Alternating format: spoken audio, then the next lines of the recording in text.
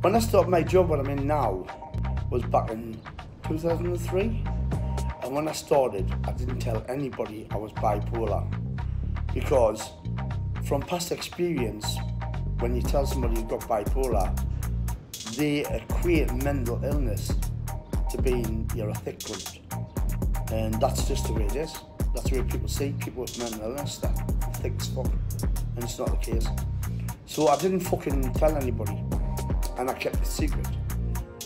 And I didn't have any fucking problems for about 10 years. You know, I was just living a normal life through 5 lots of different medication, antipsychotics and lithium and all that shit.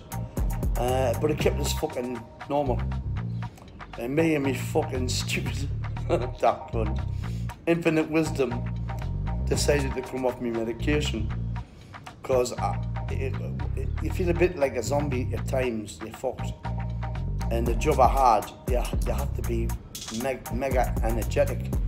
You know what I mean? You've got to get your finger out. And when you're fucking like a zombie, you can't be fucking arsed.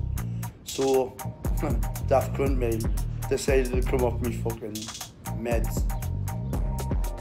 And after about 3 months, something fucking happened and it was fucking crazy. I've never had a panic attack before. The only panic attack I've had is like when you're on drugs and you take a whitey.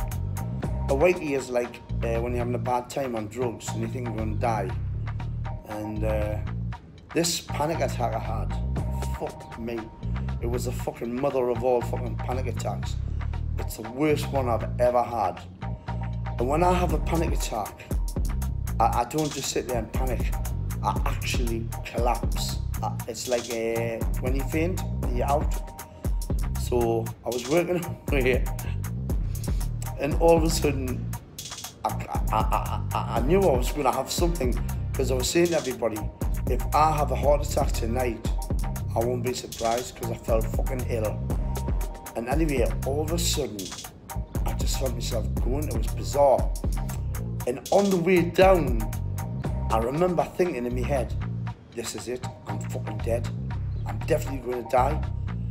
And I collapsed on the floor and I was like blacked out. It must have been for a couple of seconds, but felt like fucking ages.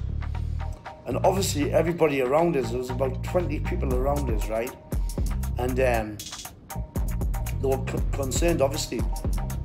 Fucking daft cunts, fucking rats. And they were fucking there all around us. Well, I'm a crazy cunt when I let rip. And I just went fucking berserk. I couldn't breathe, right? And they were all fucking like, I felt claustrophobic, they were all on top of us.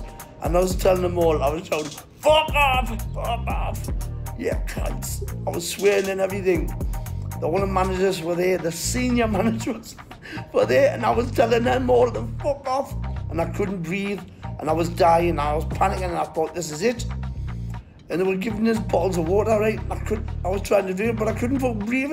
And I was getting wet all I was. One of my mates said I pissed myself to that fuck. It was a fucking wet out of the bottles, you cunt. Anyway, I was freaking out like a daft cunt. And I was screaming, get a fucking ambulance, get an ambulance. Fucking moron. Get an ambulance, fucking nutter.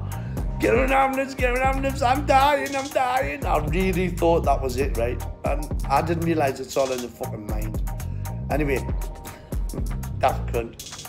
So when the fucking idiot, when the paramedic come and I was blurting it out, I says I'm bipolar and I haven't had any medication for 3 months. Well, obviously he knew what was going on, and he was just talking fucking chilled. And I was saying, I can't breathe. I want the oxygen masks. Fucking nutter. Oh, for fuck's sake. What a fucking embarrassment. There was fucking with 20 people around us. I was so embarrassed. And he was saying, you're all right, you're getting all the oxygen you need.